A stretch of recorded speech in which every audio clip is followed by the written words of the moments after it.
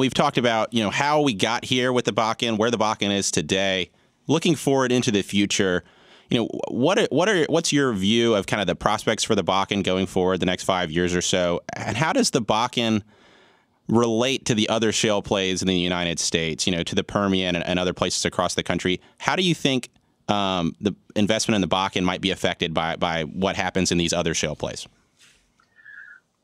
I think, there's been so much talk about the Permian Basin. It's growing so fast, too fast, actually, because they've run out of pipeline room, and that's not going to be solved until next year. So because drillage can't grow in the Permian, those that have assets in other areas will need to either slow down or move that capital to places like the Bakken and Eagle Ford. So you look at a company like EOG Resources, ConocoPhillips, Marathon, those all own assets in multiple shale plays, including the Bakken. So we could see them move some rigs up the Bakken in the next year at least, especially with how good the returns are up there.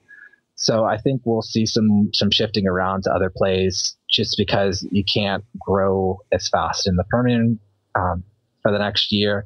And it just makes sense to diversify because not only are there issues with pipelines, but there's issues with not having enough service capacity. There aren't enough people on the ground. There aren't enough pumping units and all those different things that go into fracking a well. There just isn't enough of that in the Permian. So there is more capacity in places like the Bakken. And I think that'll draw companies because they'll look at returns and they'll see, hey, you can get a really good return on the Bakken. Let's pour some money out there.